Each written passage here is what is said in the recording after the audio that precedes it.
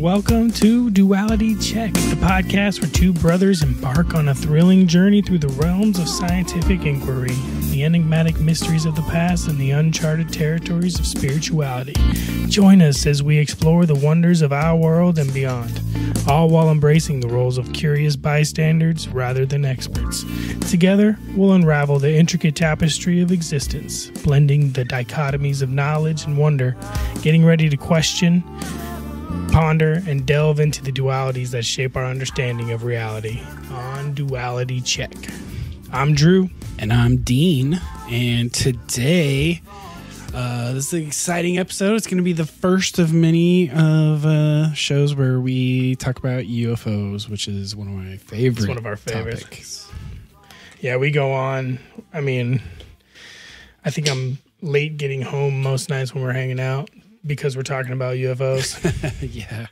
We're always sending each other, little YouTube videos or articles or podcasts about it. Constantly keeping each other updated on anything that we're both interested in. Yeah.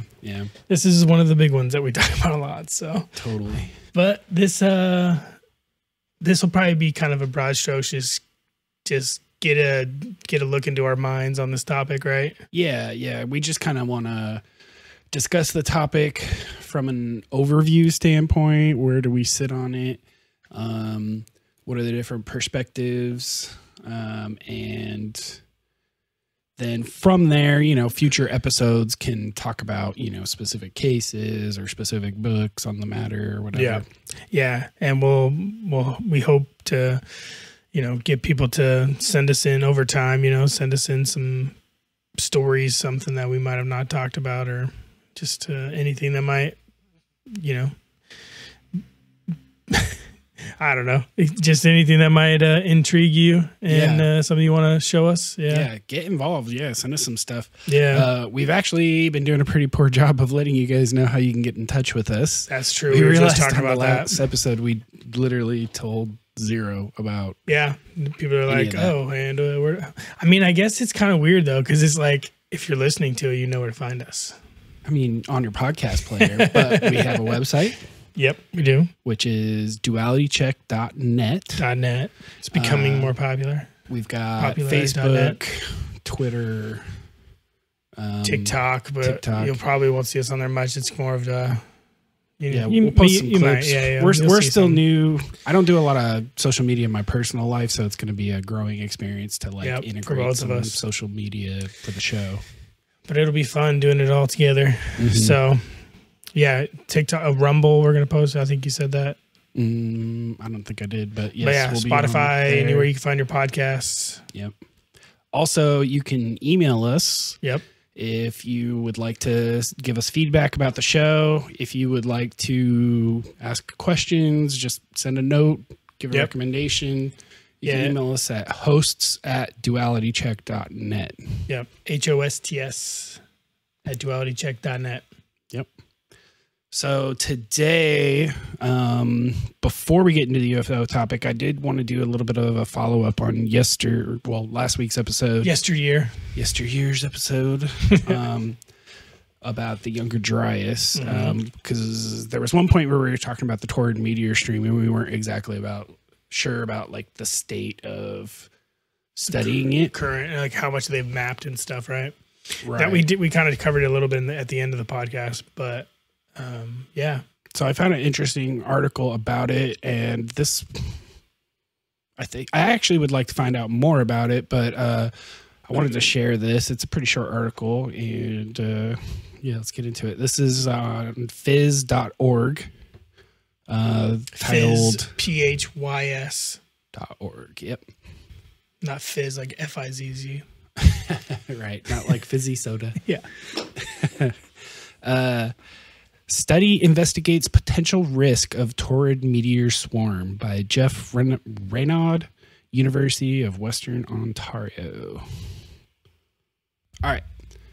A new study from Western University posits proof to the possibility that an oncoming swarm of meteors likened to the Loch Ness Monster and Bigfoot by some extraterrestrial experts may indeed pose an existential risk for Earth and its inhabitants. That's us. I'm considering... Weird. Sorry. It's weird that just off the top, it's weird that they likened an oncoming swarm of meteors to the Loch Ness Monster and Bigfoot. Yeah. This sounds like science journalists saying a bunch of people who are into UFOs and Graham Hancock ancient alien stuff are talking about this meteor stream. Okay. They're clearly making something bigger out of it than it is. Just like that old Bigfoot story. You guys remember that? It's such a hoax. Okay. So they're like, even though these weirdos talk about this thing on all the time, it may indeed pose an existential risk. So when considering catalysts for catastrophic collision, there are two main sources: near-Earth objects like asteroids and meteoroids, and interlopers from the outer solar system, which are typically comets. Over the past few decades, a great deal of effort has been expended in cataloging more than 90% of the potentially hazardous near-Earth objects, and work is ongoing to detect, catalog, and track greater numbers and smaller sizes of these objects. Interlopers from the outer solar system are much harder to chart, but again, work is underway. So, so near-Earth objects, I think it's essentially trying to distinguish things that are essentially have like an Earth-like orbit around the sun. Right. So like they share a kind of a similar orbit to us, and they may cross our orbit at certain times, which makes them potentially hazardous. So there's a lot of those that have been mapped, but not as much work has been done on the outer solar system object, like the Oort cloud objects that can get kicked into the inner solar system. And those are the ones that science would likely not see coming. They're harder to see investigators until they get close enough to the sun that they like light up and have these big tails, right? Because they're sitting so far out that they're these icy comets. Right. And then when they come in and get close enough to the sun will start causing them to outgas. Anyway, the Taurid Swarm is a third potential source of risk that changes the probabilities of possible catastrophic impacts. The Tunguska, Russia explosion of 1908 is considered a 1 in 1,000 year event, assuming a random distribution of events over time. But the Taurid Swarm, a dense cluster within the Taurid meteor stream and through which Earth periodically passes, changes the odds significantly and gives a possible reason for the unlikely occurrence that a once per 1,000 year event occurred just over a century ago. If the hypothesized might of the Taurid Swarm is successfully proven, this also heightens the possibility of a cluster of large impacts over a short period of time. Based on the timing of the 1,000-year recurrence? Yeah, and it says that we cross it periodically, but we cross it twice a year. So, yeah, that's periodically. That's very periodic. But, that might be... It's not always the densest part of the swarm. That's what I was going to say. Yeah, it's not necessarily always the densest part. But anytime you go out in October, November... Does it always change which part? Sorry, does it always change which part of the cluster that we hit? Or is it pretty regular? Maybe it'll explain it more in here, but I don't know. So, this includes a little YouTube video, and we'll... link to that for the podcast, but it's 30 seconds. Let's watch it. Let's watch it. It's just a little animation showing. So we've got objects orbiting, and we see Earth crossing the orbit of those objects. Yeah. Jeez. And then as those Earth crosses through those objects, it kind of color codes the objects based on, I think, distance from Earth or likelihood of hitting. Yeah, what does that chart say? What that M stands for? It just says meters from it. I doubt it could be meters, distance, but meter. Maybe, I don't know, miles. miles, maybe. Yeah. From it, like how far it was away from Earth at the time, Right. as it passed by it. Yeah, we'll link all this stuff, but it's interesting because it looks like a little rainbow, and they're all color-coded sections of the This is an swarm, the animation show, created by something that we can. Western University. I bet you it'll describe it. Maybe. For the study published by ARXIV, ARXIV, and accepted for publication in monthly notices of the Royal Astronomical Society, David Clark from Western's Department of Earth Sciences and Paul Wiegert and Peter Brown. Is that Wiegert? Wiegert. He's a Uyghur. And Peter Brown from Western's Department of Physics and Astronomy simulated a large collection of 100-meter diameter meteoroids, like the one that triggered the 1908 Tunguska event, with orbits similar to the Taurid Swarm, and calculated their positions forward for 1,000 years. By analyzing each object's position and motion over time, the astronomers calculated 2 optimal viewing times and telescope pointing locations for the Taurid Swarm to properly investigate its overall risk potential. Gotcha. So they are studying this shit. Yeah. But it is, Clearly. that was just a simulation. So Is that the entire, is that just a dense part of it, or is that the entire Taurid meteor stream? that is a simulation. Of just the densest parts of it, or what? No. So it says a large collection of 100-meter diameter meteoroids like the one that triggered. So I think what they're doing is they're essentially taking like a known date and time of when we crossed the debris that caused the 1908 event, throwing a bunch of objects there at that time, and then simulating it forward. Okay. Okay. It doesn't, that I don't get the impression that that was like an actual scan of the meteor stream itself. Right. Well, yeah, because I mean, the last time we passed it, well, I guess we passed it twice a year, but yeah, but the last, well, there was the one in Chelyabinsk, yeah, for in Russia, the one like you can see videos where people have dash cam videos and stuff of it coming in and exploding. And it It just blew was like out a people's super- windows for like, it was like a 10, 20 mile radius from where it exploded. It didn't do any like other than, you know, Blowing out windows. Some people like got glass in their eyes who were standing in their windows. Of course. Never stand next So there to a was window injuries, during an but- explosion. That's crazy. Yeah. But yeah, okay. So, but like physically, it didn't like topple buildings and like because it Right. was high enough in the atmosphere. Well, it was high, but it was small. Like something high in the atmosphere, if it's bigger and it explodes, can create a bigger impact.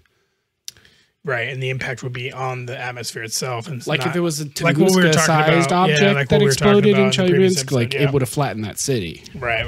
Okay. Yeah, that checks out.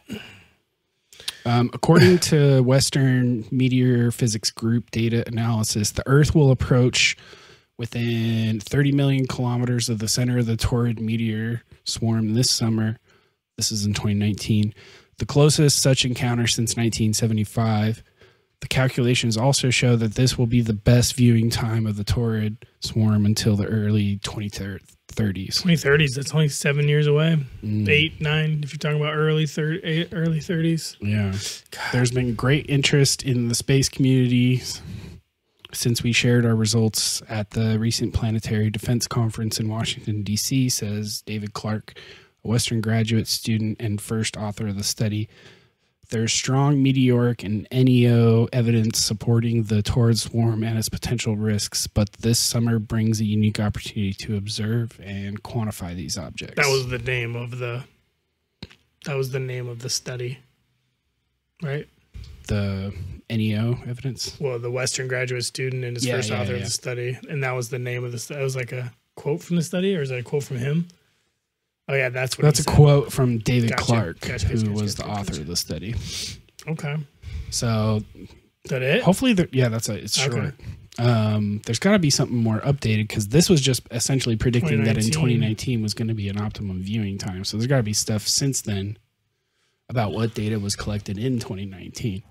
That's So the beauty I'll do of a little this. more searching. Yeah, that's the beauty of this. We'll just keep going and keep keep talking. But maybe about I'm wrong. Maybe this is like at least a rough scan of. I was going to say, because if it's got to be I mean, we have plenty of stuff that could scan that as it passed by, right? Mm-hmm. Like you would think.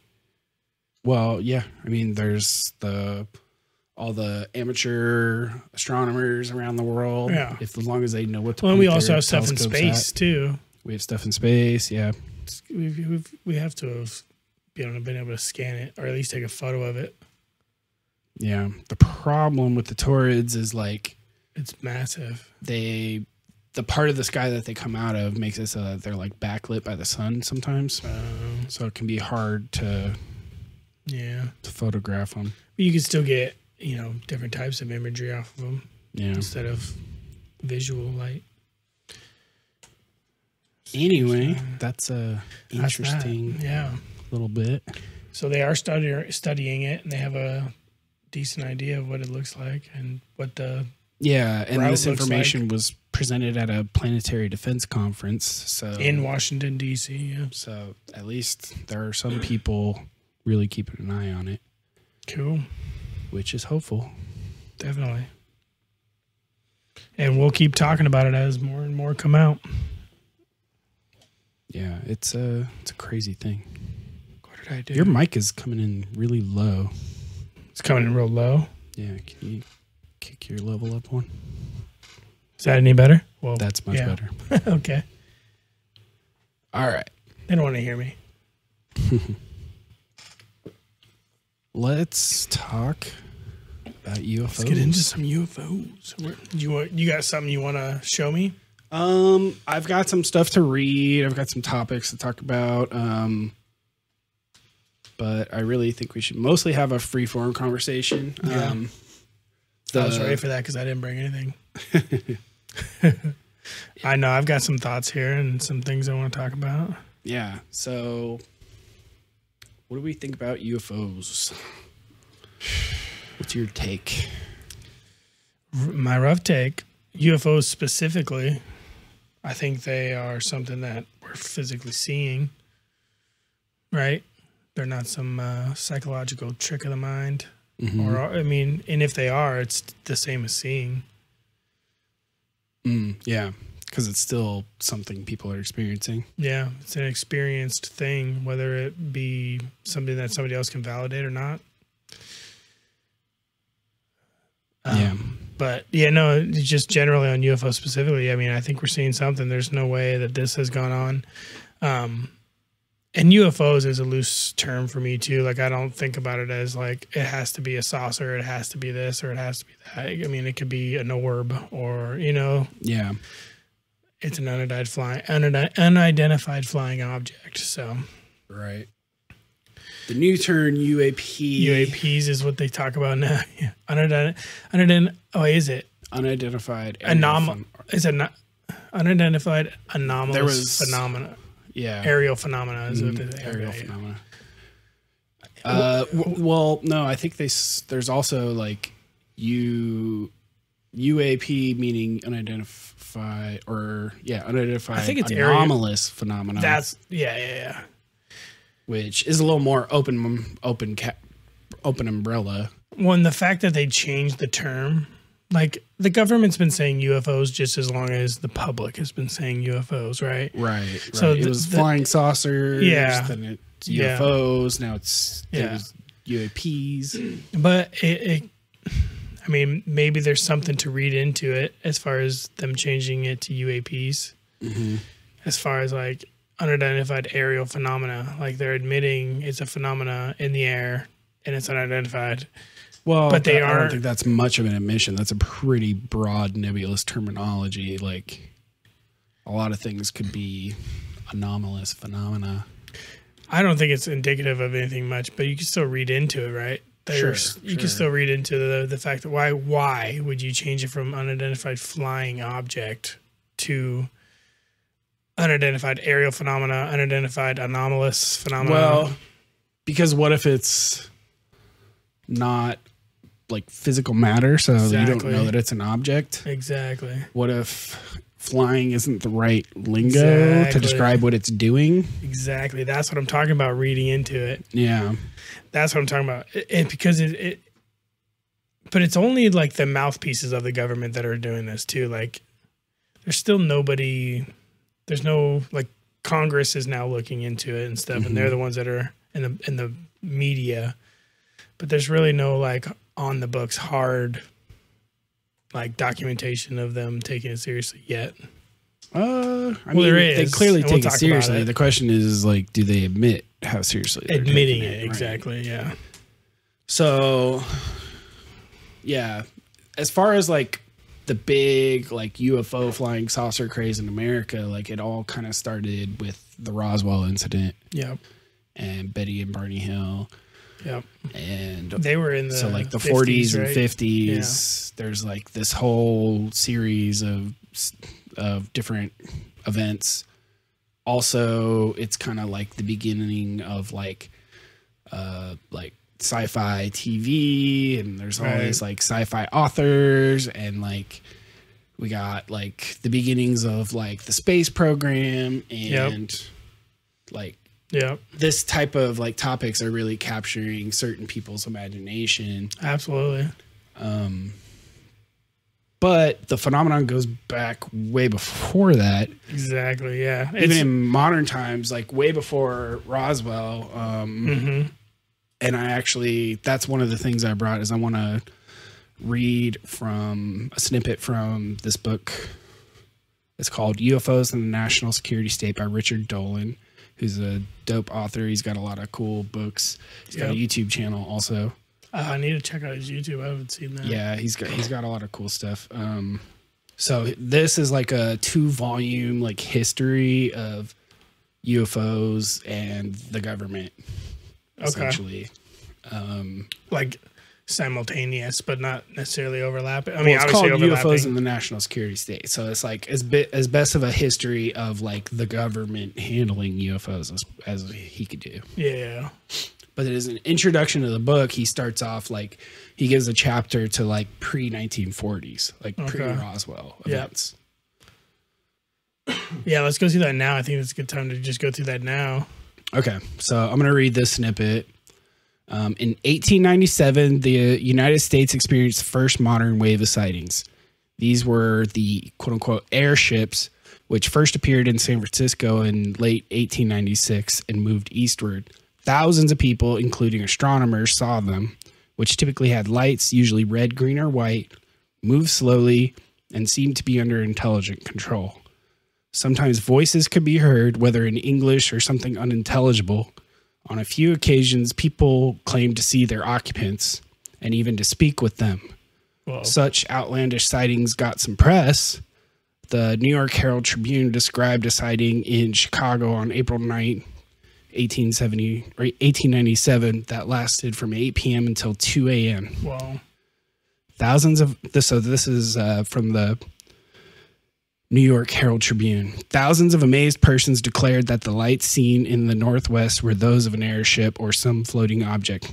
Miles above the earth, some declared that they could distinguish 2 cigar-shaped objects and great wings, which is pretty interesting. And great wings? Mm-hmm. Interesting. Yeah, no, that. Whoa. It's almost like they were seeing, like what they were seeing was advanced for their time, which was airplanes.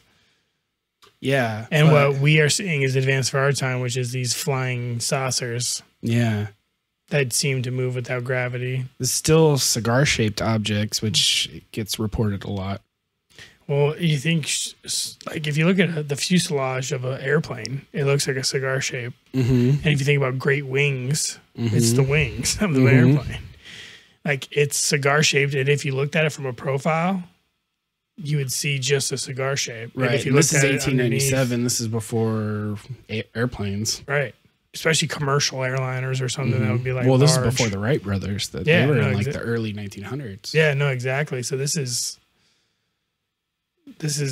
pre-airplane. So imagine seeing an airplane at that time. Right. Right.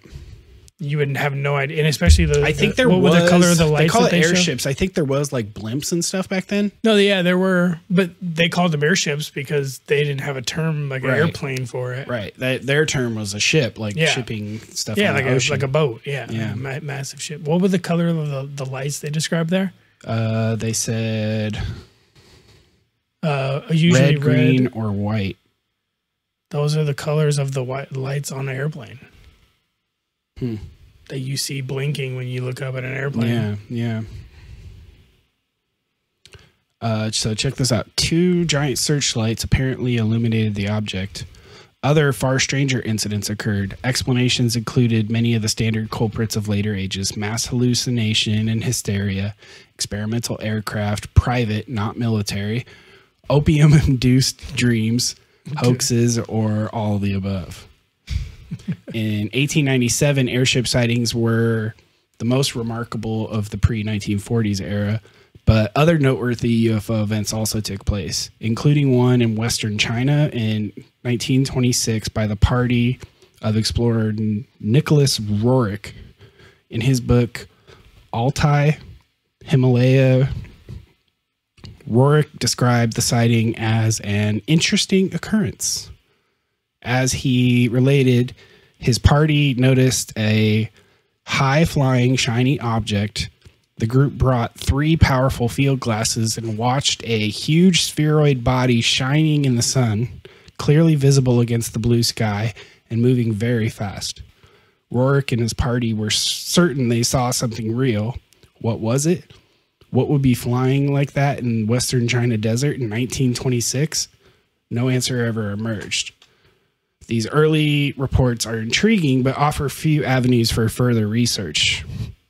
UFOs appeared sporadically, elicited minimal response from the public and authorities, and were promptly forgotten.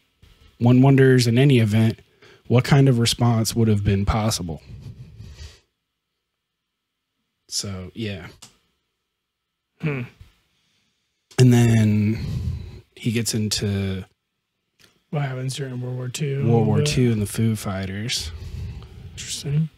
The Second World War changed all of this. Before the war, airplanes were scarce and radar non-existent. By the war's end, both were global. In other words, it became much, much easier to detect strange aerial phenomena after the 1940s.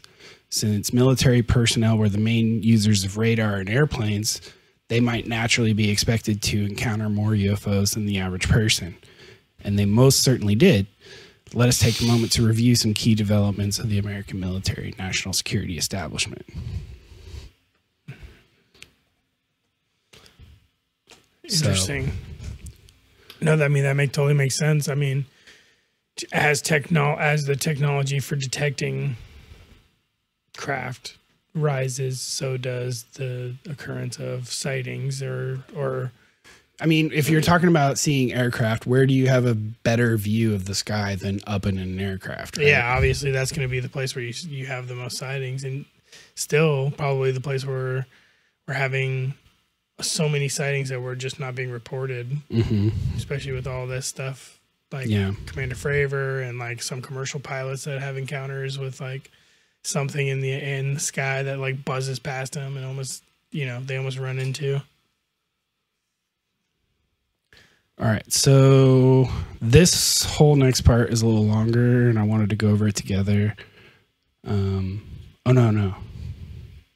Yeah, Let me do this next chunk, and then we'll take a break here. Okay. A not-so-tame incident occurred in Los Angeles on February 25th, 1942. That night, a number of unidentified craft flew over the city and seemingly caused a blackout. At least 1 million residents awoke to air raid sirens at 2:25 in the morning, and U.S. Army personnel fired 1,430 rounds of anti-aircraft shells to bring down what they presumed were Japanese planes. But these were not Japanese planes. George Marshall wrote a memorandum to President Roosevelt about the incident, which remained classified until 1974. Marshall concluded that conventional aircraft were involved, probably commercial sources operated by enemy agents for purposes of spreading alarm. disclosing locations of anti-aircraft positions and slowing production through blackout. Despite the barrage of American anti-aircraft fire, none of these commercial planes were brought down, although several homes and buildings were destroyed and 6 civilian deaths were attributed to the barrage. Considering the carnage, the military's explanation was meager. U.S. Navy Secretary Knox even denied that any aircraft had been over the city. He called the incident a false alarm due to war nerves. The local press, needless to say, did not take this very well. The Long Beach Independent noted that, quote, there is a mysterious reticence about the whole affair, and it appears that some form of censorship is trying to halt discussion of the matter.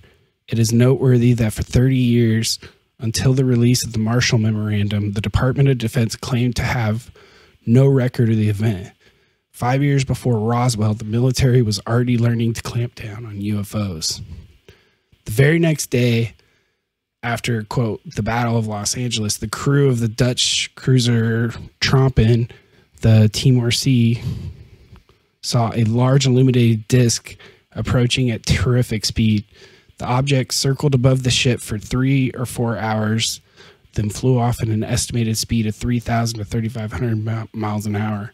Obviously, the officer on duty could not identify the object as any known aircraft. Yeah, 3,000 miles per hour. Yeah. We still don't. So this is the quote-unquote Battle of Los Angeles. Mm-hmm. Wow. Yeah. I mean, to think that it was commercial sources operated by enemy agents for purposes of spreading alarm, disclosing locations of anti-aircraft positions, and slowing production. Despite the fact that we didn't find any debris afterwards, right? Yeah. No. There was no crashed aircraft. We were shooting. Shot down. They were shooting at a bunch of stuff. They lit up the sky with ammunition that night. Mm-hmm. And they swear, like, you're talking about multiple positions. Sure, war nerves are going to get you, but you're talking about a mass sighting. Mm-hmm.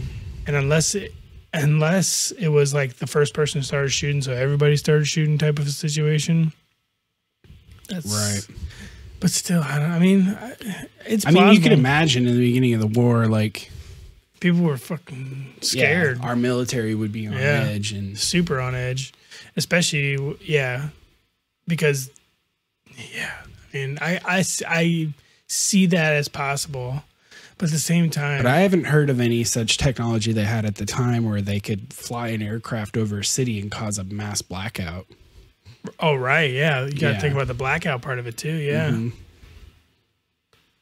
Which is interesting. But still, you would think that they would have hit one of the planes. Yeah. Be some kind of evidence other than a blackout. Yeah.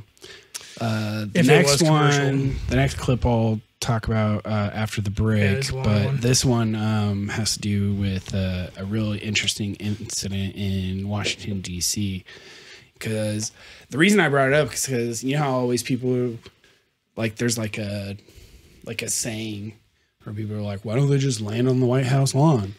Right. And they basically did. They literally did. Yeah. It's pretty interesting, exciting, and yeah, I think people should know about this. I know about it, but I'm still interested to hear this. Yeah. So anyway, we're going on baby break number 1, and we'll be back. Enjoy some music. Babies are good so far, but definitely fill up our drinks. Yeah. Enjoy the music. We'll be back. Audio.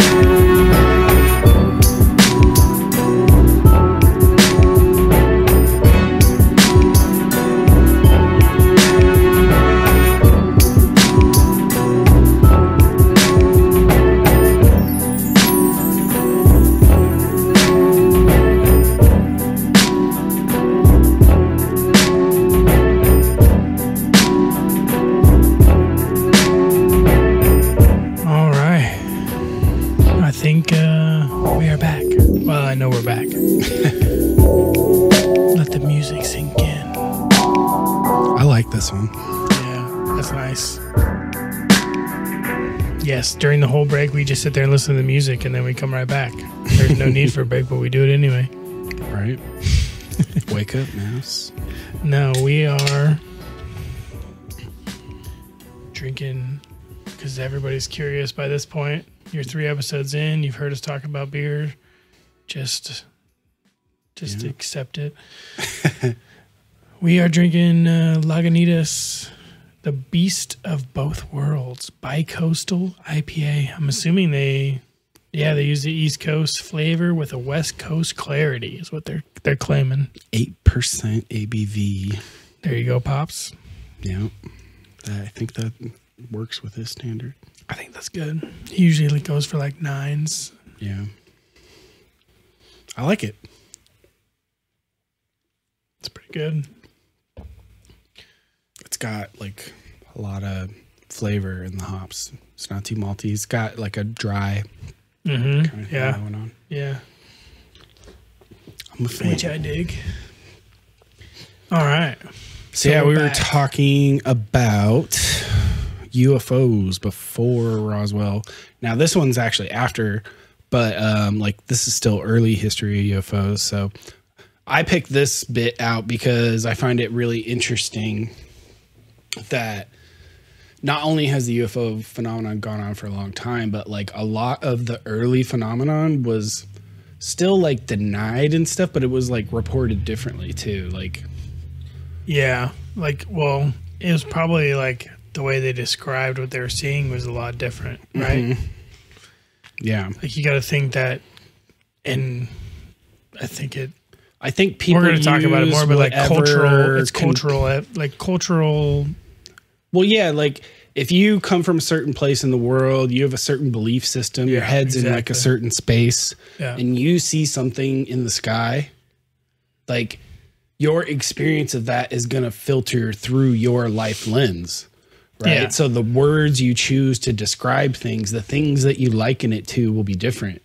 Like calling something a Tic Tac doesn't make sense when like you don't have a culture that has the Tic Tac candy at the grocery store that you stop by every day. In fact, for probably multiple people in the world, that's not they don't necessarily come by Tic Tacs, and they may not describe it that way. They would probably have no idea what the hell you're talking about. Right. Like they'd be like, so what shape is it? Right, exactly. So it's like a cylinder with a ball on each end. Yeah, with a dome. It's a propane tank.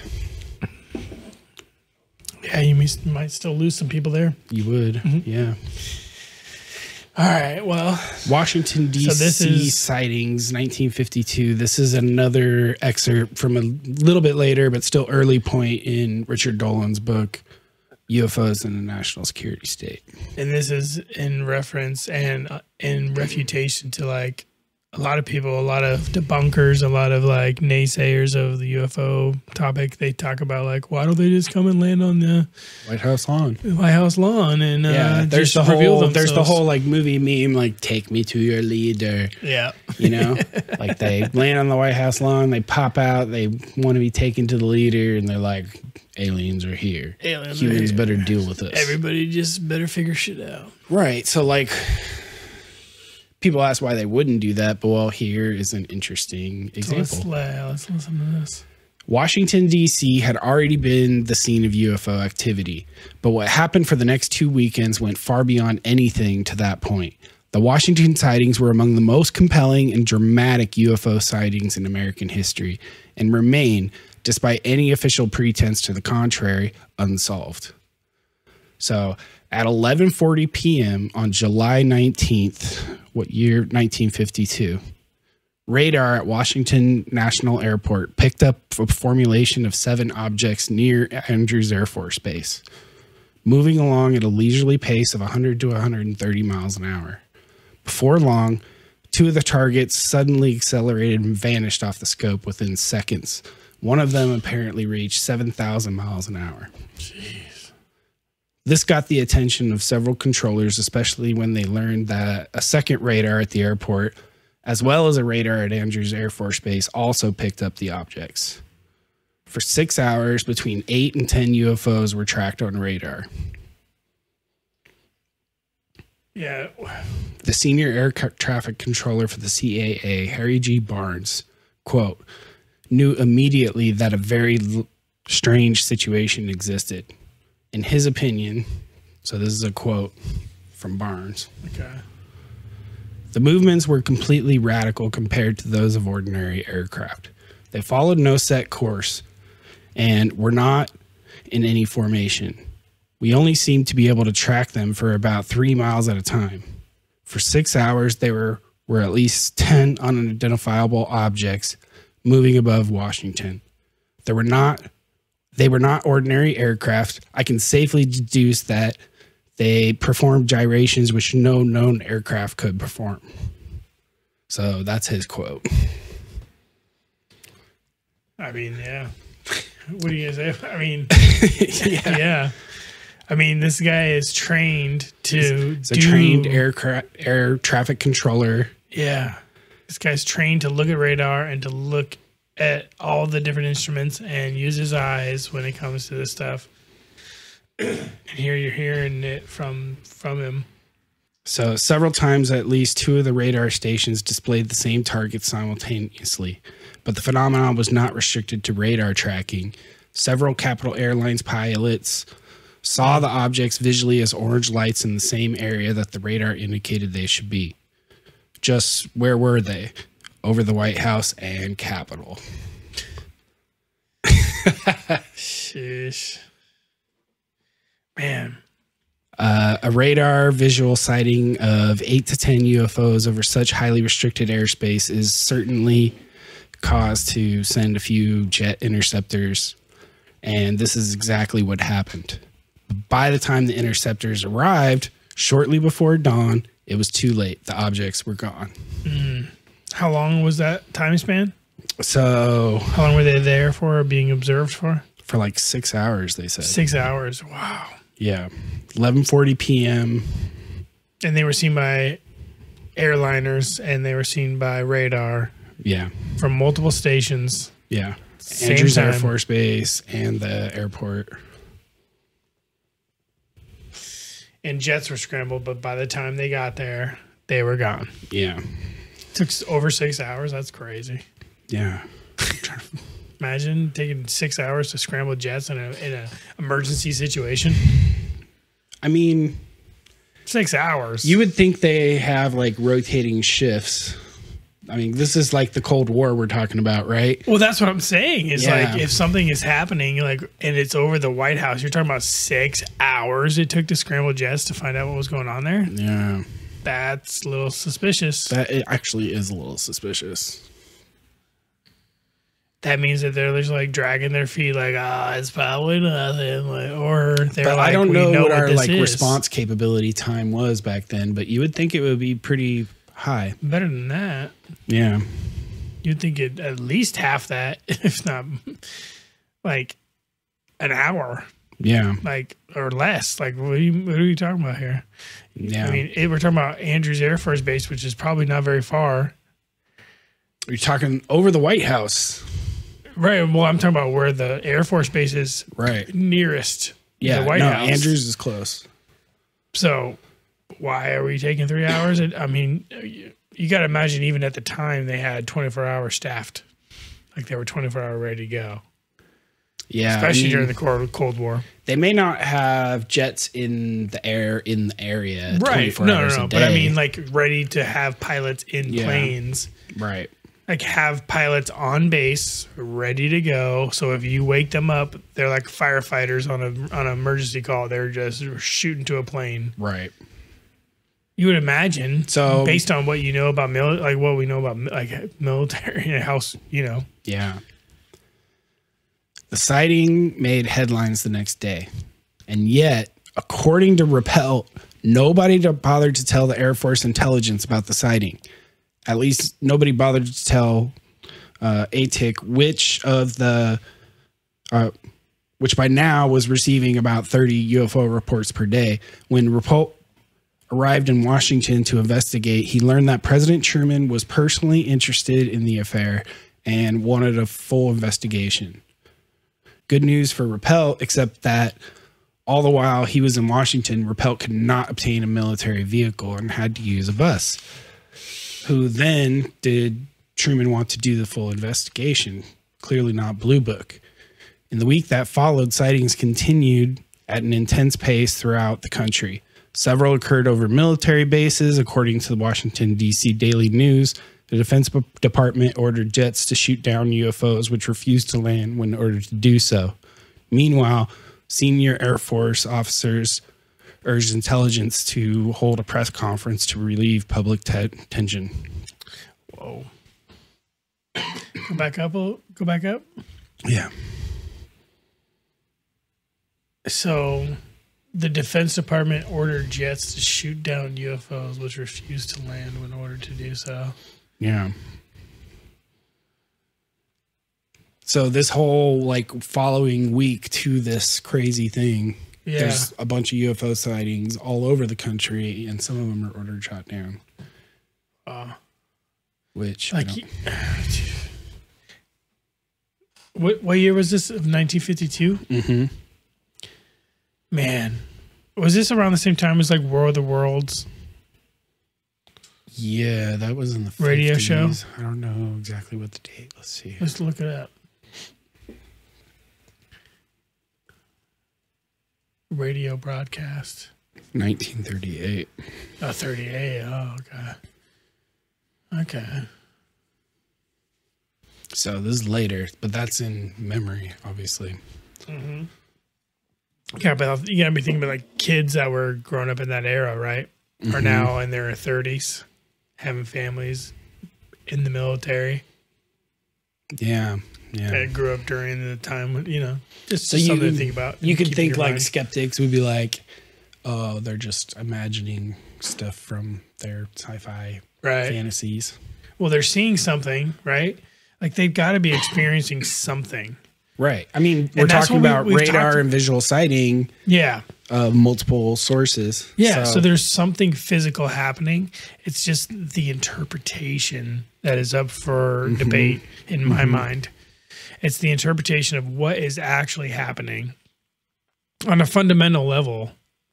Well, it may be a thing of like, what power does our government actually have over it anyway? Yeah, probably none. That's why it's been happening for so long and nothing can be done. It's either they figured out that they weren't going to be able to do something in the 40s when Roswell happened and when all these crashes and like all these sightings started happening within the time frame of the U.S. government.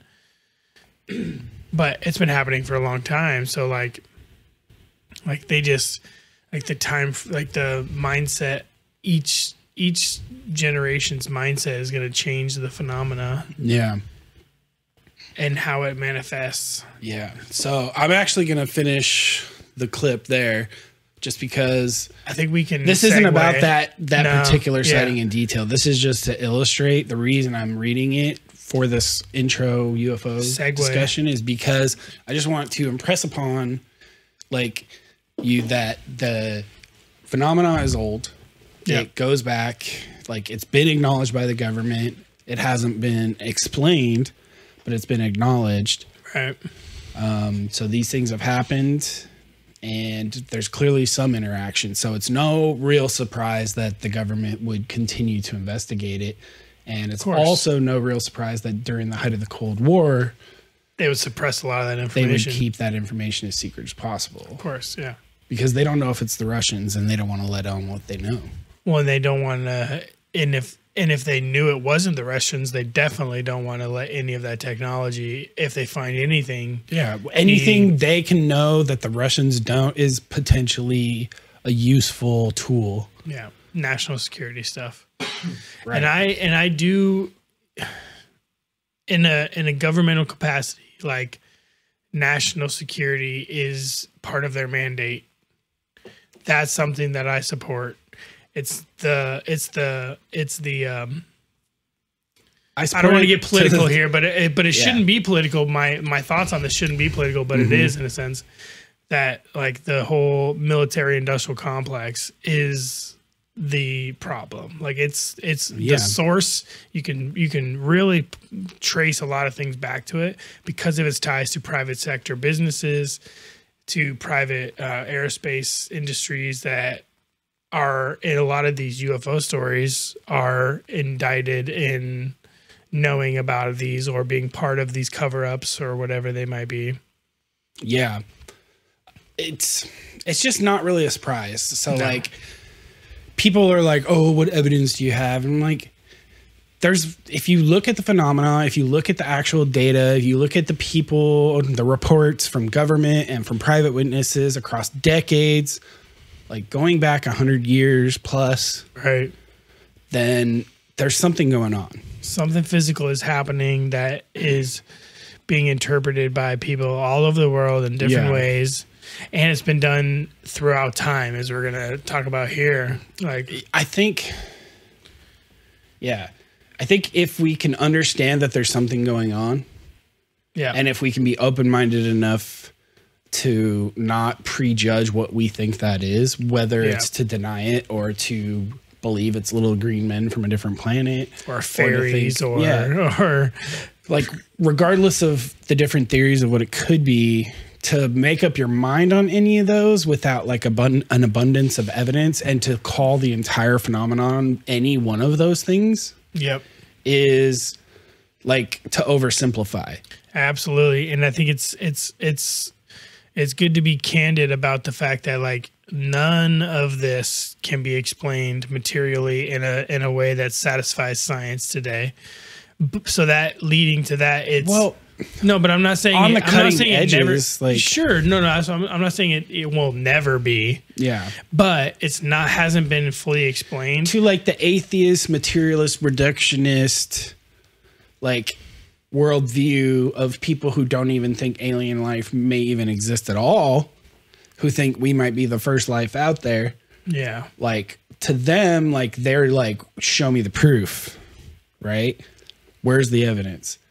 And that's just, I think it's an unacceptable answer given our current age and state of information.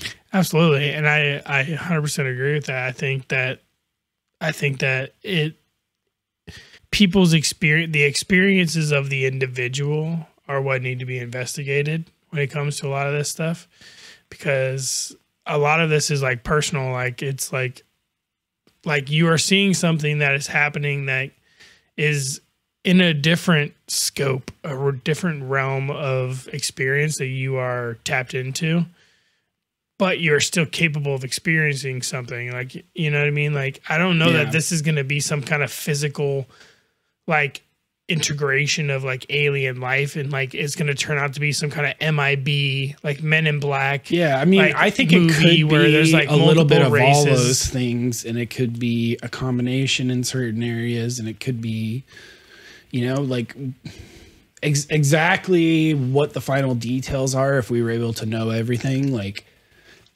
they're going to be unexpected. You know, it's going to be kind of erroneous in a sense of like it probably won't happen in a time frame where it'll matter much to humans, because I feel like technology and the humans are evolving at more of an exponential rate than we assumed because of technology. Yeah. And I think that things are going to change us to a point that our fundamental structures of like reality are going to change in a sense, even just with AI and like the stuff that's going on with that, and like the integration that's going to have with a worldwide connection. Like you got to think, like we're how many generations removed from the same anatomically modern humans that hunted and gathered for sustenance, and we're going into an era where we're going to be completely like automatic. Like it's going to be an automatic society where everything's just done for the human, and like I don't know, it's going to be like a totally different experience of what it is to be human, and that is one of the catalysts for evolutionary change, in my opinion. Like that could be the singularity. Could be.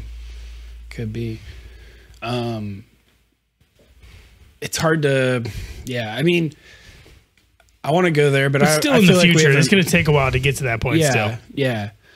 I want to circle back to like the phenomena itself and like the idea of these sightings going back. Cause like back in time. Yeah. Once if we can grant that there's something happening that we don't understand, regardless of what it is, then we can start understanding that if you look back in the history of humanity and you start looking at different events and paintings and artifacts and evidence and, you know, people's descriptions of religious happenings. Yeah, like rituals and stuff. And well, like just like things events, that people... massive events that happened in history for that religion. So there's some paintings. Here's one called the Crucifixion of Christ. It's in the Visoki Decanti Monastery in Kosovo. It was painted in the 1300s. And yeah, look at the background. That's this here. Yeah, we're gonna have all this. You'll be able to see it if you're on the YouTube. If you're on any of the other ones, you go to the show notes. Yeah, it should be on the chapter art in Apple Podcasts and Overcast. Yeah, so this is a painting. We got the crucifixion. We got like people standing around Jesus, angels flying above with their wings. But we also have on the top left and the top right in the skyline is two beings which are clearly in some sort of craft. Some sort of ball of light or ball of the one on the right looks more like a solid like titanium or, you know, stainless It looks steel. like a cross section to me. It looks like it's showing the craft or maybe their windows. Well, no, it's definitely a cross section. Yeah, it's like showing the openness of it. Like it's showing the person inside of it.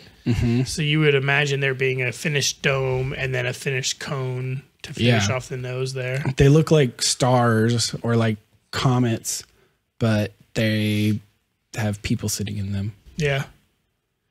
Which is sure looks like a UFO to me. What is someone in the 1300s doing portraying that? Exactly. How do they even like come up with that idea? Yeah.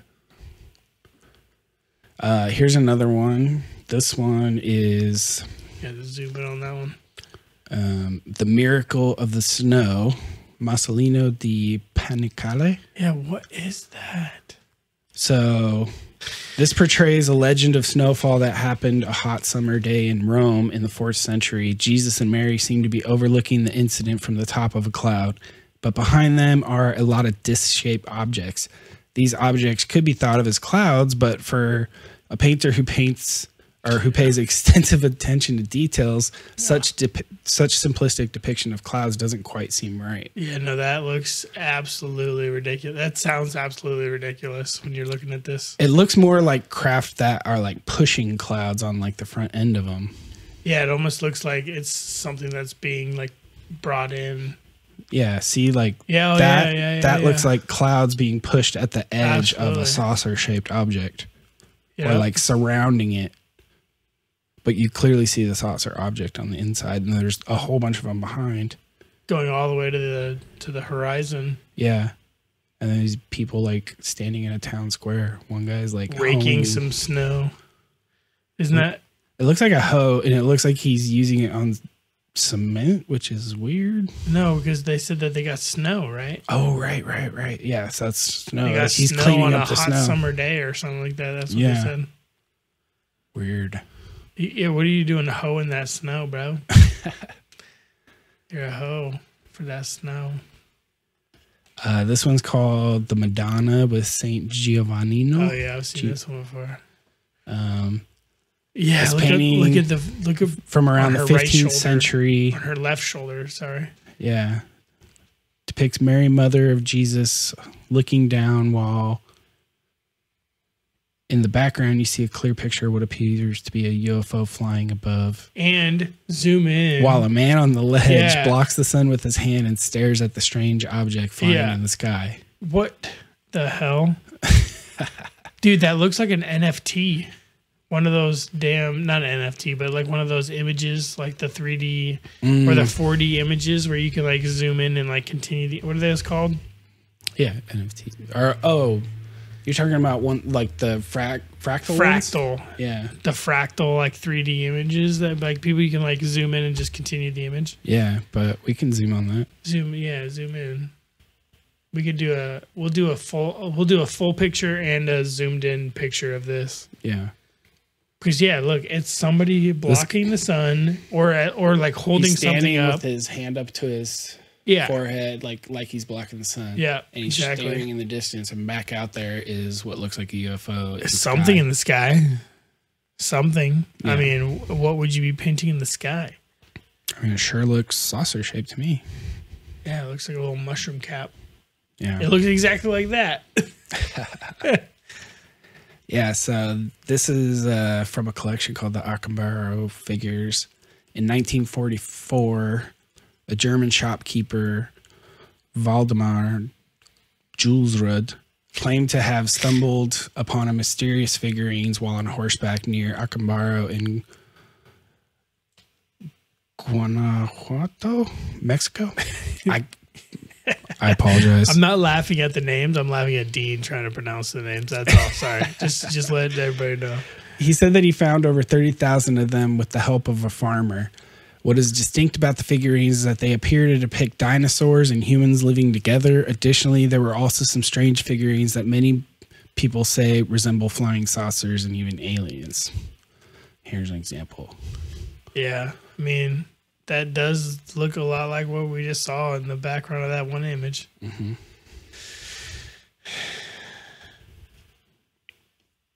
Yeah. And then you've got the Kumbaya artifacts. Kumbaya. It's a civilization that inhabited the areas around Cauca River Valley and the western slopes of the Andes. But these are a bunch of little gold figurines of what look like... Yes, I wanted to talk about these, dude. They look like planes. Absolutely. And this one looks like a propeller plane. That looks like one of our earliest planes. Mm-hmm. And then we've got... What some of them like are jets. more like shuttle or jet shaped. Yeah. That one on the bottom left. And they're also like clearly stylized to look like insects or birds. Right. Because those are the depictions of something flying that you know in your culture. Right. But if you're, imagine even today, and you're a culture of one of these uncontacted tribes in the uncontacted tribes that are in the Amazon, and I think there's another one on an island somewhere. Yeah, somewhere in like the Indian Ocean area. Something like that, yeah. But there's people who live today without knowing that they're like all this civilization around them, right? Mm-hmm. And they just live their life as hunter-gatherers. Yeah, like they're completely hunter-gatherers living uncontacted from us. Yeah. And they imagine looking up into the sky as one of them and seeing our aircraft, seeing our rockets shoot up into the air. The satellites flying across the sky. Starlink. Those and like Starlink trains. Yeah. What would they think that is? They would, I mean, exactly. And like, imagine them trying to make art and they come up with some kind of religion, or they come up with some kind of, or maybe they were contacted. Yeah. And like they were told about Christianity, like Western or they were told about something. Before technology, how would you paint these flying things? Absolutely. If you go back to like 16th century Europe and you show them stuff flying in the sky that looks like shuttles and jets and stuff, they're going to paint it as birds and insects too. Because that's what they know. Yeah, like you don't have context for what these things are, but these shapes clearly. So some people claim these are like just not real. I don't like not real at all. Yeah, like they could be some sort of hoax. Right. Okay. But there was one thing I saw, and it was I think it was the one on the bottom left, or maybe it was the one on the bottom right. I think it was the one on the bottom right. They took a 3D image of it and they blew it up in scale, and they actually tested it out. Model. And they made a model of it and they tested it out, and it was actually aerodynamic. Like it actually flew. Yeah. Obviously that's the general shape. Like sure, but I imagine they would have to do like certain I things. guess, yeah, like that's true. curve the wings in a certain way. But it flew. Yeah. I mean, this one totally looks like a prop plane to me. Yeah, you get that thing spinning, it's a prop plane. Yeah. That is a World War I prop plane. But even if these are hoaxes, like even if the paintings, I mean, you don't need any one piece of this. It's not about resting the case on any one piece of evidence. It's about recontextualizing once you can admit there's a phenomenon and looking back in history and understanding that how would humans back in those times describe this phenomena, and they'll use the best terminology they have. Yeah. They'll describe it in whatever way they can. And if you look at religions, and this is why Diana Pasulka is such a great person. Like a researcher that I really like admire. Her book American Cosmic, and then the new one is Encounters. Yeah. I'm finishing that right now. It's so good. I need to read that one. And then I just sent Drew this video with Jesse Michaels that she just did. Yeah, the interview was fantastic. We'll post a link. Yeah, the interview with Jesse Michaels is fantastic. He is a great interviewer. Yeah, so she is a religious studies professor. She's straight out academia. She was never into the UFO topic, but she would study religions from like regardless of a personal beliefs. If you're an academic religious studies you need to professor, come at it from you need to come at it without believing or disbelieving. You're trying to analyze the phenomena of humans believing in religious events and studying them and the details of them and what people report. Yeah. And she's taken some of these like writings from some of the saints, I think Francis of Assisi, and like gotten them like retranslated outside of being through the church. Yeah. And what he's describing in his like famous sighting of seeing Jesus and coming out of the sky, he doesn't mention Jesus at all. And what he mentions could be like, if you read it to that modern person, it sounds like a UFO sighting. Yeah, that's insane. And same with like Ezekiel's wheel in the Bible. Look at like Hindu texts, any like pantheistic religion. Yeah, the Vimana. It's rife with gods flying throughout the sky. In the Vimana. Same like I mean, it's all over the world. You're seeing this kind of evidence where they talk about this stuff, and the mainstream, a lot of the time, they just chalk it up as analogies, or they were like they were portraying the feeling of the era, and like like, but they're the ones putting that on the words. The words aren't themselves saying that what they're talking about and what they're describing is fiction. Right. They're talking about it as fact. They're talking about it as this is what happened, and it changed this, and this, or whatever about our society, and like things grew from then. They gained knowledge. Like there's so many things that happened around those mythologies. Yeah, I want to talk like also about like how does modern science talk about a lot of these topics, because I find that super interesting as well. Okay. So like, if you are one of these types, I used to be this type. Like in my life, I've bounced back and forth from like believing all this like new agey stuff to like hardcore atheist science. Like all this other stuff's probably not true, and back multiple times.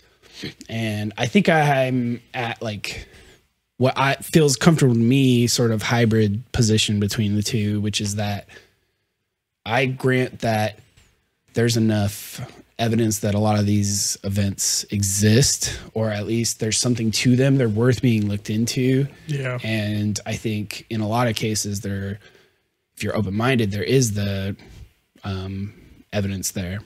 Right. But anyway, so if you're of this other view that like, we haven't been visited and that none of these things are real, and you're a scientist and you're an astronomer and you're looking out in the sky and you're thinking about the evolution of the Earth and how old the Earth is and the solar system is and the Milky Way galaxy, the universe, like, all that. So much time has passed since the formation of the Milky Way to where our solar system, our sun, our planet existed, that other places in the galaxy would have such a head start in terms of developing life. Right.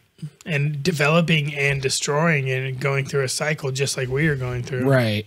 So this is the famous Fermi Paradox, is he's making these observations and he's saying, you know, I think it's like a famous meeting where a bunch of scientists in like the lunchroom, they had this conversation. Yeah. And that's what resulted in the Fermi Paradox. And so they're going down this line of reasoning. And then he's like, wait a minute, where are they? Right. So like, if Earth-like planets exist out there, which we, especially now with James Webb and everything, we know they do.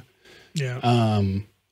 Then they've had billions of years ahead of us to develop technology, to evolve, to explore the galaxy. So where are they? Where are they? They should be here. We should be able to look out and point our telescopes and like see a bunch of activity. Yeah. Because obviously, as we're advancing in technology, we're developing all these technologies and radio communication and all that. So obviously, someone more advanced than us would at least have that. But like that has such an assumption in it. Well, are we also we would use radio technology if we were that advanced? Yeah, like that's assuming that we are going to be of the same technology we are now, right? But with a little bit more advanced propulsion or something, like, you know, right? Like if you think like we're making so much progress in science, we're developing all these new technologies, we're seeing into the atom, we're seeing subatomic, right? Like we're starting to map out mathematically the way the universe works, like, and we're using radio technology. We're using radio telescopes. Like we assume we're making a footprint out there for others to pick up. So why aren't we seeing that from others? Why aren't they here already? They should be. But are they?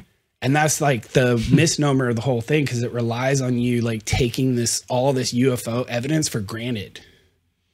If you're willing to explain away the entire UFO phenomenon, that's a valid question to pose. Where the fuck is everyone? Yeah. But once you are at least open-minded that there's something here, even if we can't perfectly explain it, then the Fermi Paradox isn't a paradox anymore. And you're like, where are they? Yeah, well, the answer is they're here. We just don't know what to make of it. This stuff is mysterious. They're clearly more advanced. They interact totally differently. Like it's weird. Yeah. Combination of time dilations and forgotten memories and missing time and like lights and people's having life-changing events. Yeah. People, you know, communicating with beings, having weird spiritual changes after encountering the phenomenon. Like you get abductions, you get cattle mutilations, you get like this phenomenon's deep and big, and you can look almost everywhere and find clear evidence of weirdness, even if it's not clear definition of what actually is happening. Yeah. So here they are. What do we make of it? Yeah.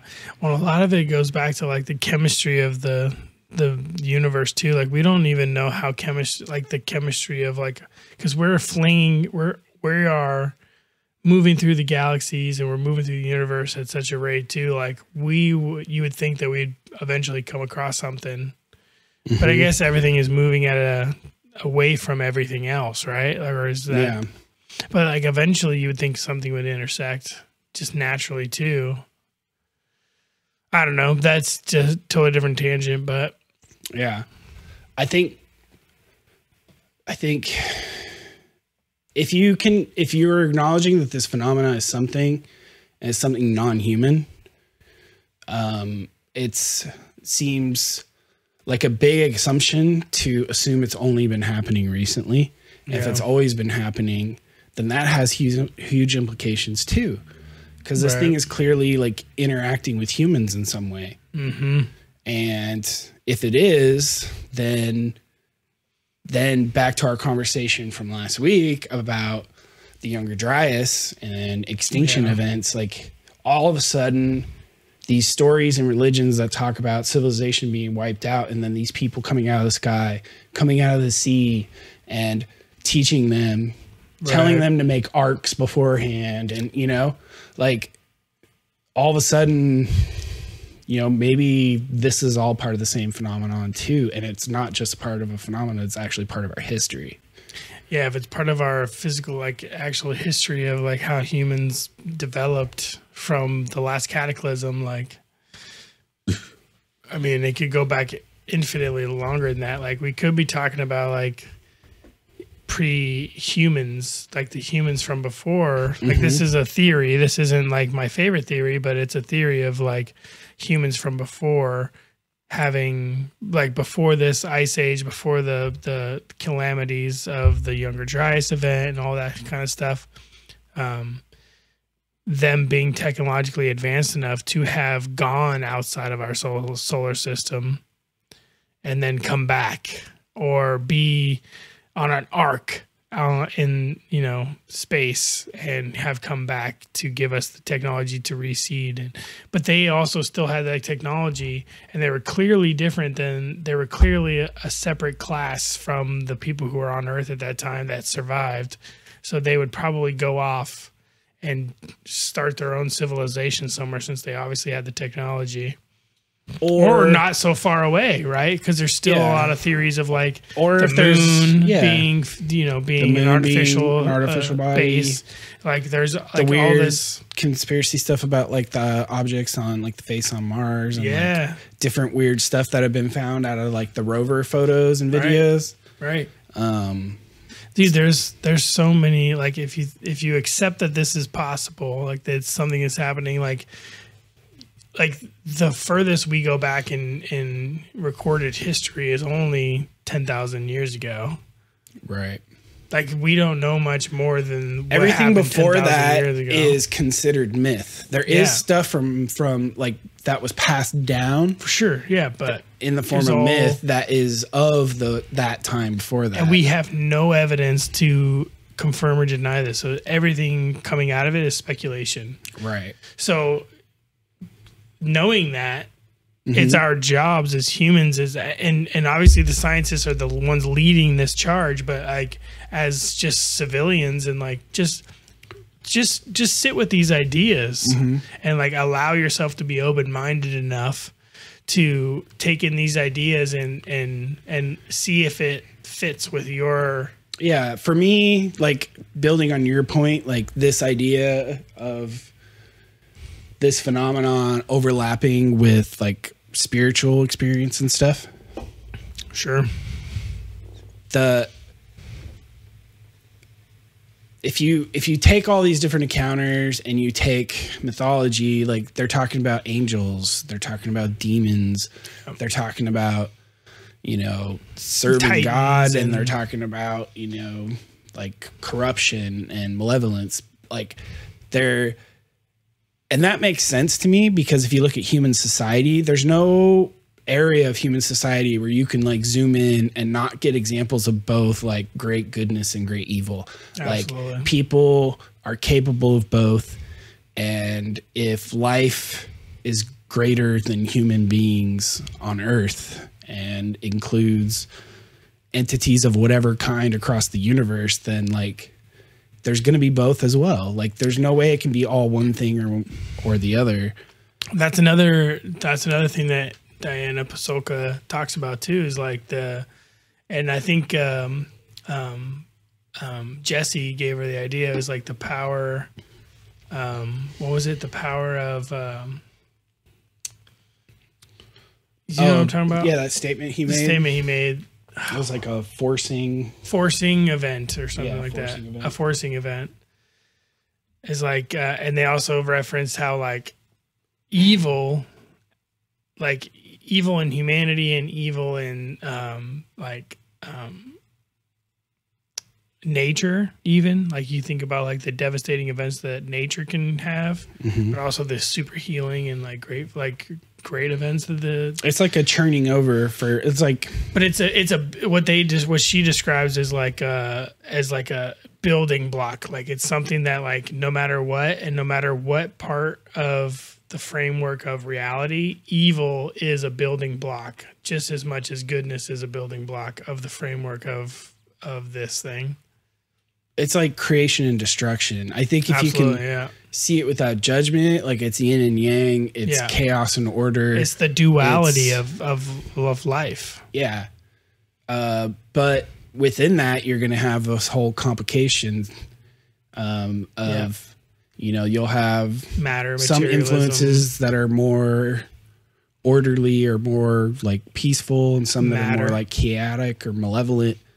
And, you know, that's where everything from angel encounters to demon encounters to abductions to people, shamans who go into trances and experience entities, to taking ayahuasca or DMT and interacting with machine elves. And a lot of times the outcome of a lot of those instances where they come out with some kind of some kind of like drastic realization, there's both sides of it. Like they like there's the negative and the positive. Like they see both sides of it. There also seems to be something interesting that people report about the UFO phenomenon, people who are like really immersed in all the case studies and stuff, is that there seems to be like a difference of perspective and whether or not people can see it in the first place. Right. So there's some events there. Oh, there was one I brought. Let me add it to my computer real quick. It's this sighting where an orb flies into a house with a husband and wife. Have you heard of that one? Yeah. And it just like moves from room to room and down the hall, and like it heals their dog. Oh, I didn't. It heals their dog? Yes, this one's crazy. What was their dog diagnosed with? It was paralyzed. Oh, that's the wrong one.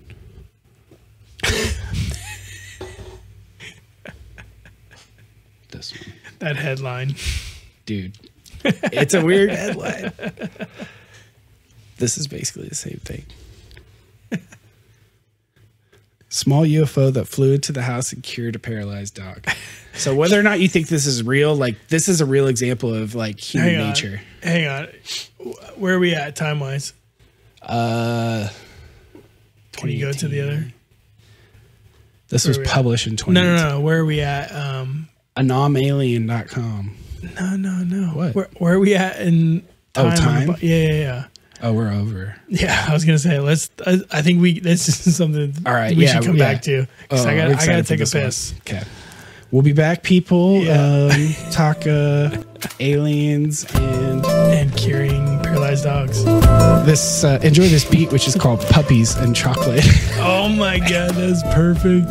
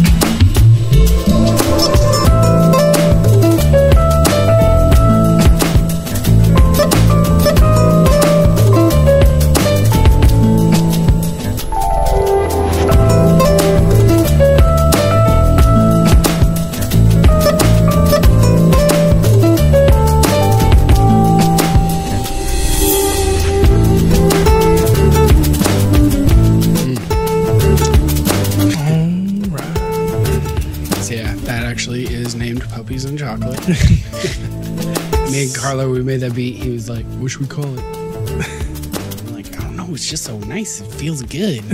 Like puppies and chocolate. Just feels good. And you were just that's why we named it Puppies and Chocolate. Yeah. It just so happens it coincided with where we're going next. Yeah. Anyway. So instead of Puppies and Chocolate, the sequel will have to be Puppies and Aliens. Yeah. Puppies and UFOs.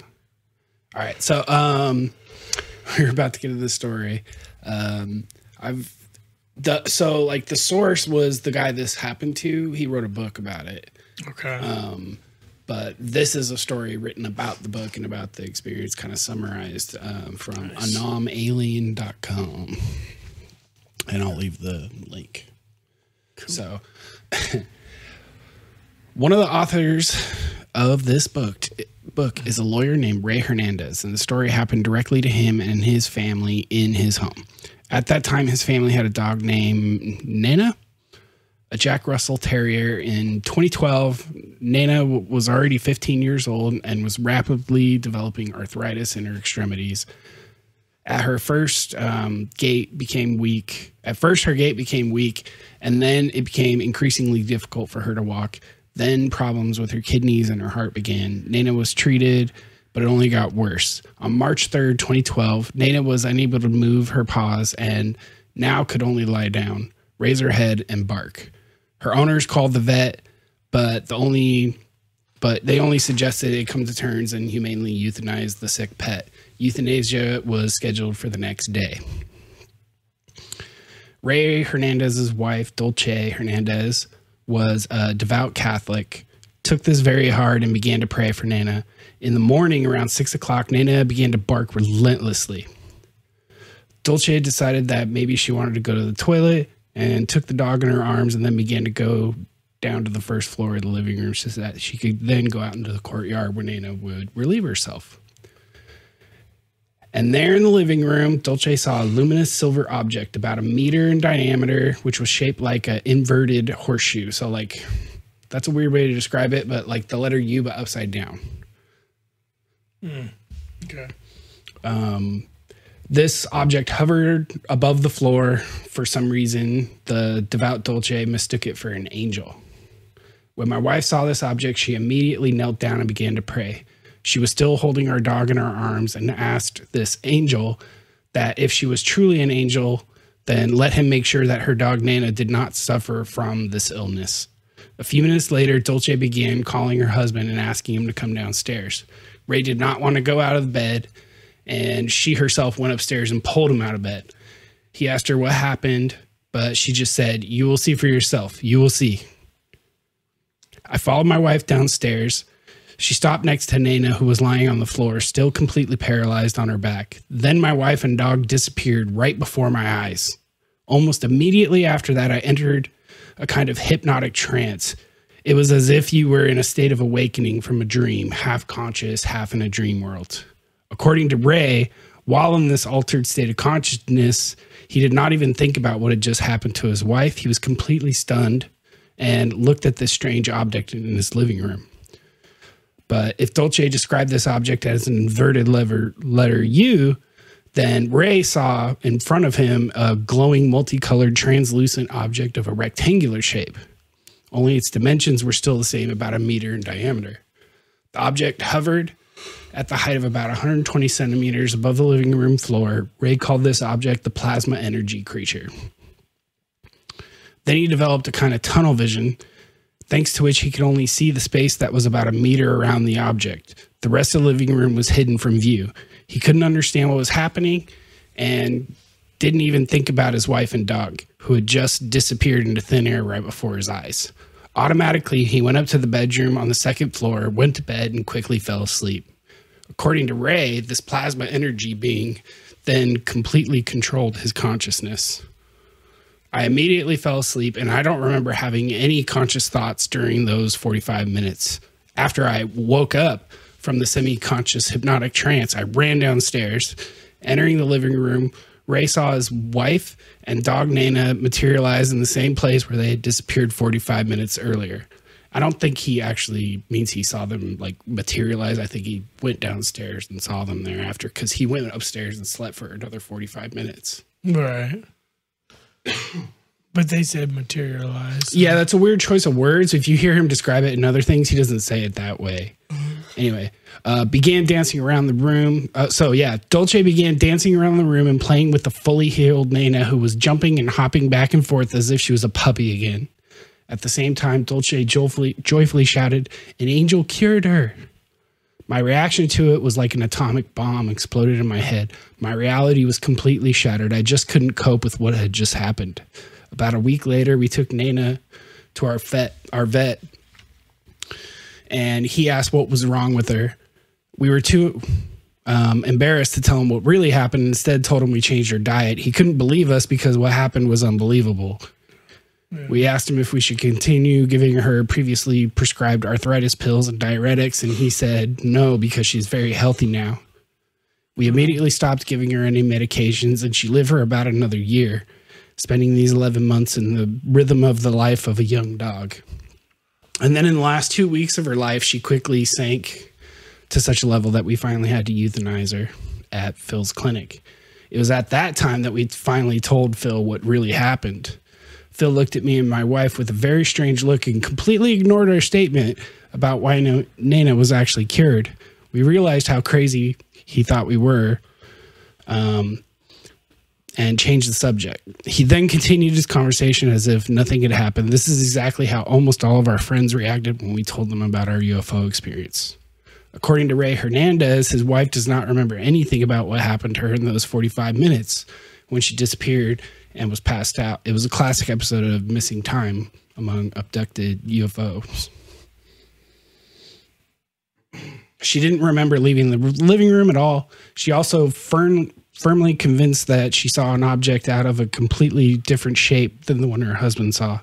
According to Dolce, it was as if there was no 45 minutes missing for her. She didn't feel any gap in the time she saw Ray down in the living room and the time she ran around the living room with the cured dog. Yeah. According to ufologist Preston Dennett, the case of the dog Nana is only the 4th case known in ufology of UFOs curing animals. Other cases involved an injured rooster that was healed by strange rays of light, and 2 dogs that became much more energetic and lively after the sighting of a UFO. Interesting, there's also an even more unique case where extraterrestrial beings were concerned about the state of plants. In particular, ufologist Diana Tessman reported an incident in which a forestry worker came face to face with an alien who gave him advice on how to keep the forest trees healthy. Anyway, that's the end of the article. But what I found super interesting about that, and why Diana Pasulka mentions it, she mentions the idea that like people, they experience things differently, right? Yeah. Like, so like even though a marriage, right, even within a marriage, they have 2 different mindsets, and one sees it as an angel in a totally different shape, and someone else sees it as something else, and like a UFO or anomalous object. But yeah, that definitely tells you, unless they're completely fabricating, something happened to their dog. Yeah, I mean, even it did sound like from at least this, I don't know what the original report said, but it sounded like they went to like a different vet or something. No, it was the same vet. Yeah, so originally they took him to the vet after the dog was healed, and it was the vet they had been seeing, and yeah, that's what I was wondering. The vet was confused about why the dog was healed, and they just said they changed the diet. And then later on, after the dog actually died, that they took it to that same vet, and that's when they finally told the vet what happened. Okay. And the vet was like, I'll just not even acknowledge that. Yeah, just pretend like it was the diet. He was like, okay, crazy person. Just diet's fine. He might have believed it a little more if they had told him that originally.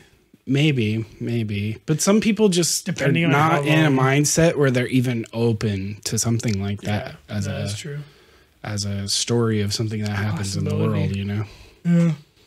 Which is why, like, Ray describes this, like, when he sees the dog the next morning, it's just a nuclear bomb went off in his head. His you know, whole like world had shifted, especially experiencing what he had just experienced. Right. So whether or not you believe this, like, put yourself in the mindset of that story. Yeah. And you might start to understand what it's like for some of these observers and witnesses and people who are experiencers. Yeah, and even to parallel that with like a lot of like Jacques Vallée's work and like how he talks about like the parallels between modern and historical like UFO scenarios. Yeah. And how he kind of talks about how like there's like even like back in ancient times when they talked about like fairies and like goblins or whatever, like demons and angels and all these different things, like that was just the product of the time. So like, you know, to deduce like whatever might be going on in your life at the time that you're really focused on might be a central aspect of how you experience this phenomena.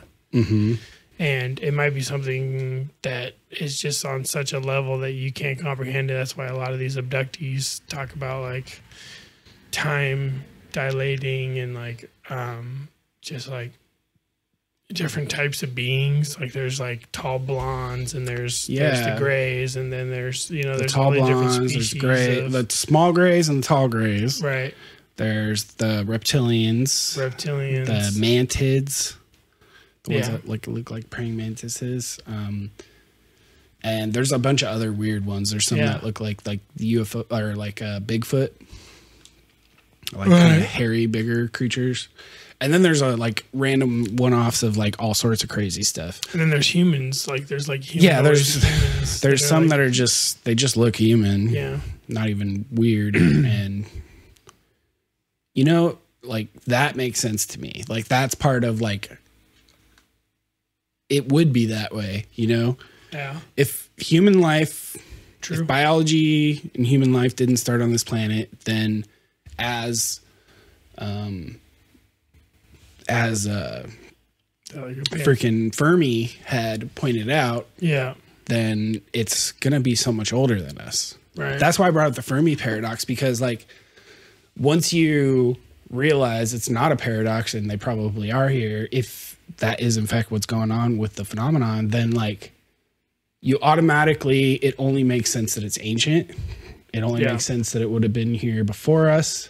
It only makes sense that like maybe they're far beyond electromagnetic communication, and so we don't see radio waves out there.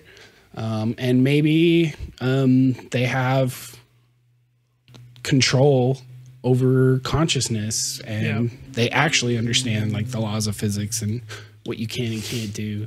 Yeah. What looks like magic and weird and high strangeness to us is technology for them.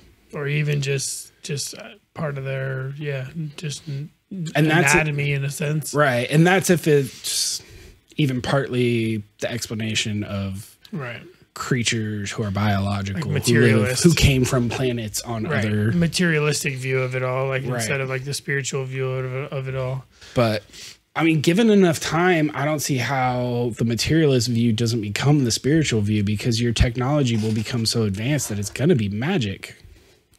Absolutely, yeah. It'll definitely be magic. I mean, like stopping time and communicating telepathically. Like we already are close to like coming up with Neuralink and the first like technological telepathic communication. Like given billions of years of evolution, it's really not that out there that could just be a sense for other biological creatures. Yeah. Even if we don't see the organs for that in ourselves, that's no proof that it's not a thing in other species. Well, and you also got to think about like if you accept the like multiverse or multidimensional aspect of the universe too, and like how if you were to imagine like we are a 3D being in a 4-dimensional world, right? Well, we're a 4D being. We're a 4D being because we exist in time too. So, but even still, like we are, but that's given that time is an actual dimension. But, right. But there's like all these theories on multiple dimensions, and like they can multiple dimensions or multiverse, or whatever you like if time travel is actually possible and it's not a multiverse, maybe it's like, even if it's like the Back to the Future version of time travel, where going back and forth in time actually changes the one true timeline, and you can alter cyclical historic events. Yeah. Like that's interesting. That's where the phenomenon like intersects with things like the Mandela effect. Yeah. Which would be fun to do an episode on. Well, I was thinking too, like with if it being like, if you're talking about like the UFO specifically, and you think that way about the multiverse and stuff, and like different dimensional beings existing in a different like in a higher dimension, like what that might look like for them to intersect with our dimension and our reality. Yeah. So like, I thought that like UFOs and these spiritual events and like these things that happen are like just like in one of us like dissecting an animal, you know, in the 2-dimensional world, like an ant or like a thing, like whatever it might be, like putting them under a microscope and like altering the course of that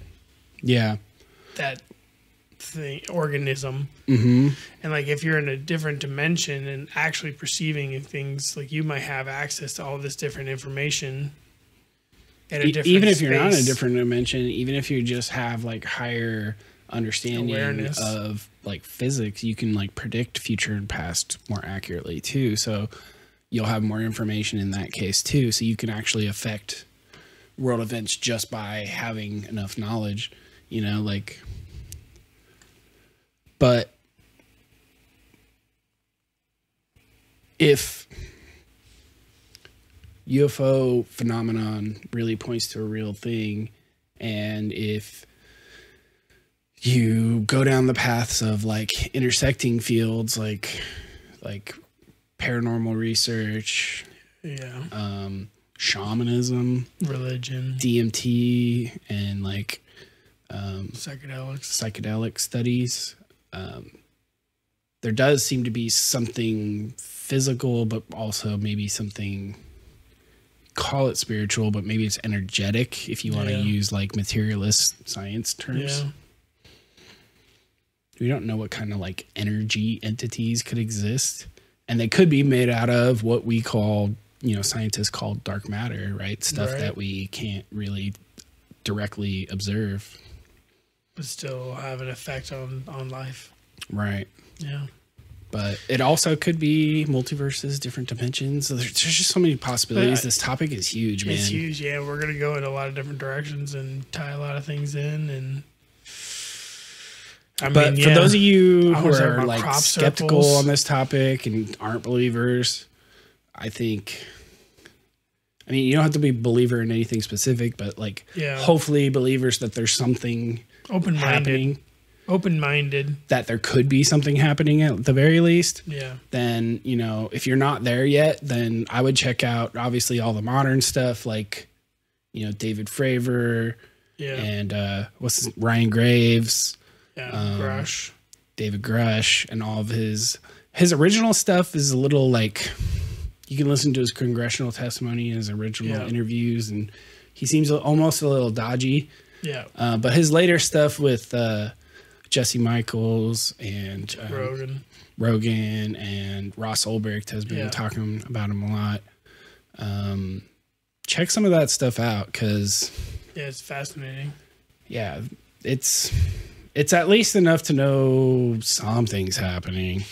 Yeah, I mean, we're talking about congressional hearings, and they're talking about like oversight committees, and they're trying to get like transparency within the government when it comes to these UAP. There appears to be like factions within the government, and like groups of them that actually do want this out, and other, you know, groups that want it to stay completely top secret and hidden. Yeah, it's in jeopardy of being vetoed by the House of Representatives, right? The bill for transparency or whatever, to get it added to the NDAA. Yeah. So yeah, all this stuff is fascinating topics. I want to talk about crop circles too. Yeah. Like there's some cool stuff. I've never dove super deep. I've seen like a couple documentaries here and there, and I've been like, huh. Yeah. I don't know how serious to take it, but that's interesting. But I want to talk about it a little bit. I do want to talk about eventually Eric Weinstein's recent stuff that he's talked about with UFOs and stuff, and how he's kind of gotten into it. Yeah, it was that conversation. It was Jesse Michaels that did that, right? Yeah. Where he got him to talk with Hal Putoff, right, about the UFO topic. Yeah. And it really changed his view a bit. It's and he has interesting points. He does, yeah. Hal Putoff, yeah. No, Eric. Oh no, Eric. Now that he's like come around a little bit, he's like finally been like he'll talk about like it like if you look back in the history of academia and like the people who were top performers in schools, the people we were in class with in my generation, like there is an odd amount of them that went into like private stuff, private science and never published. And like a lot of them have ended up at some of these, what are like, you know, kind of black budget contractors who don't really talk about what they do in general. Yeah, it's like the aerospace companies and stuff. A lot of these like Lockheed Martin and like Aero. And Jesse Michaels in his, he actually has a video dedicated to that. Yeah. To Eric Weinstein's like breakdown of that and like that whole idea of tracking the geniuses and the brain drain out of academia into the private black groups. Yeah, he's definitely somebody to look out for in the coming. I mean, it's sensible because look at the Manhattan Project, look at the Cold War. Like, you're gonna, you know, if these types of things are possibilities, if there's life out there, if these craft out there, if there's this ability to possibly learn and whole new technology and get the upper hand against your, you know, political rivals. You know who was Ross Coulthart?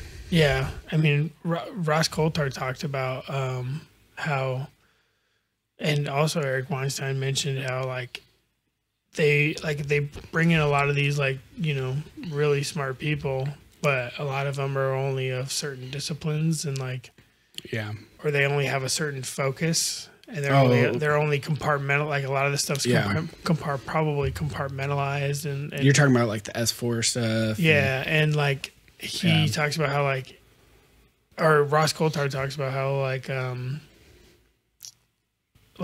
a lot of this it's delaying modern the science and the studies. A lot of this modern push through Congress is by a lot of these companies that are like GE and like a lot of these big time companies in the United States are pushing for this to go through the Congress so that they can have access to this technology. Right. And how he talks about how like he doesn't have high hopes that what is going to happen through Congress is going to actually lead to the American public being disclosed on a lot of this stuff, but what it will do, if it could open up the information to competing business interests to study the technology. So imagine competing business interests getting a hold of this technology and going in different ways with a lot of this technology, and then you have the development of a lot of these technologies that will absolutely change the face of energy or whatever it might be in the country. So that's something to think about, man. Though. That's something I know it's frustrating, but you got to think like this is the way they operate. I know. It's just like, at what point? Like I get keeping nuclear technology secret. Like if every single person knew how to build one easily, like it could end the world. Yeah, but.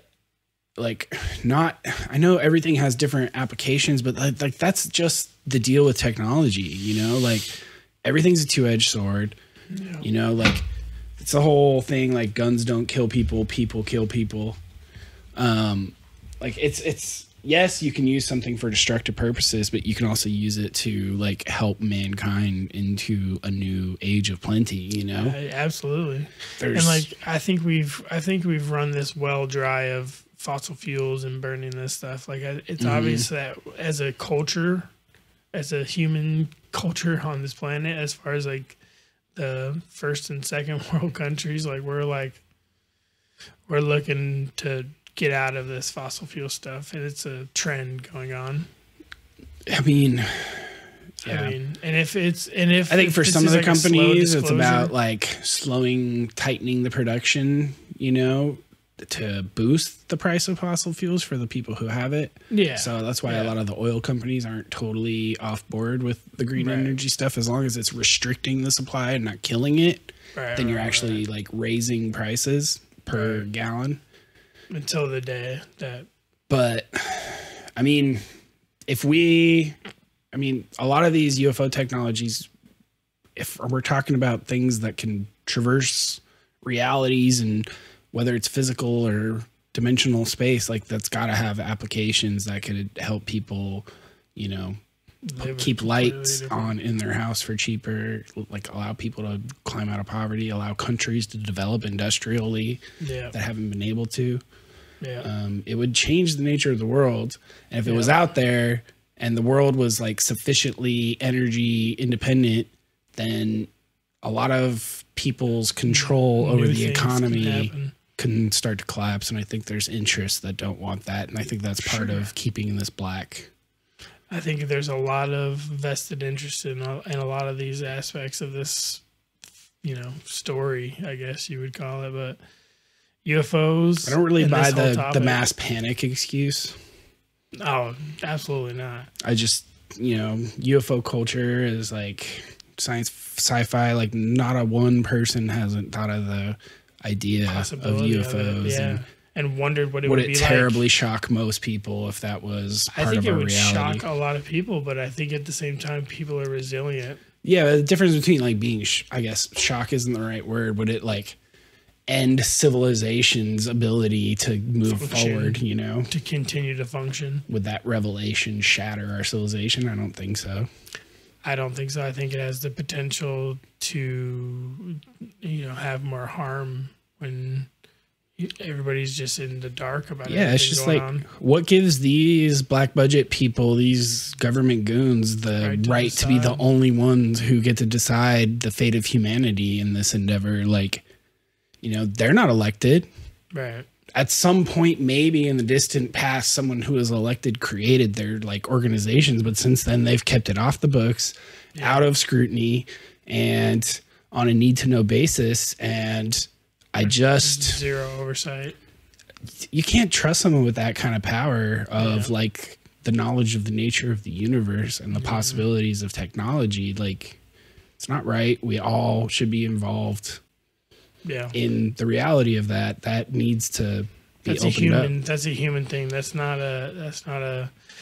that can absolutely change the complete face of the planet. But I think it is changing. Like, I think what some people are realizing is that regardless of whether the government opens up, it's possible to study UFOs in the private sector as civilians in an open way. Like, not everything can be controlled. Like, we have the internet, we have global communication technology, we have decentralization, and once something comes out, it can't be put back in the bottle. So, exactly. Even though maybe they do have access to information and physical material, like at some point something's going to slip.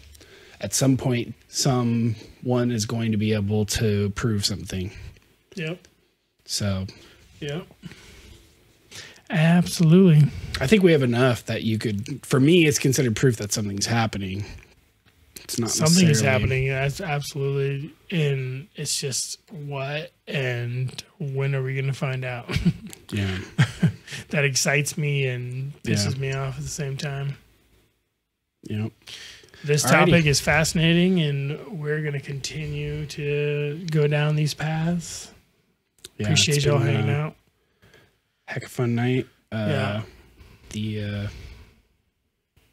topic's great, man. I know this topic's great. We're gonna continue this. I actually haven't read much Jacques Vallée, and I actually ordered some of his books that are coming in, so I'm excited to go directly into it for myself. Yeah, maybe we do a book report on one of these, too. Oh, okay. Just like if we can, I don't know. I think it would be a good idea. We don't necessarily have to read giant excerpts, but we can. Yeah, no.